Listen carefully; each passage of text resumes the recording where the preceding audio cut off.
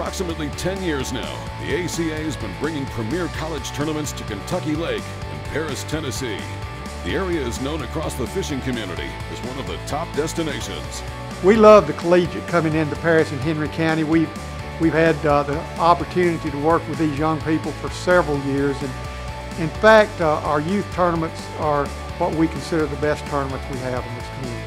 Youth fishing has seen a recent boom across the United States. Year in and year out, the ACA attracts hundreds of anglers to the Henry County area to compete on Kentucky Lake. The surrounding community is glad to have them in town and to see the joy they experience while competing. I like to see the smile on their face and the fun that they're having. They enjoy what they're doing. They're getting an education, but they're also having fun while they do it. I think it's the most wonderful thing that's come along. Paris, Tennessee and Henry County offer a wide variety of sights and attractions for tourists to enjoy.